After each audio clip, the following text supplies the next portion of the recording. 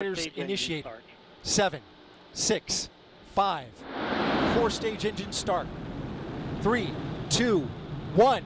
Boosters in ignition. And liftoff of Artemis I. We rise together back to the moon and beyond. Hearing good control on the roll from teams in Mission Control Houston. All good calls so far. Now 30 seconds into the flight of Artemis I. First milestone will be for the vehicle to pass through max Q at about 1 minute and 9 seconds into launch. This is the greatest period of atmospheric force on the rocket.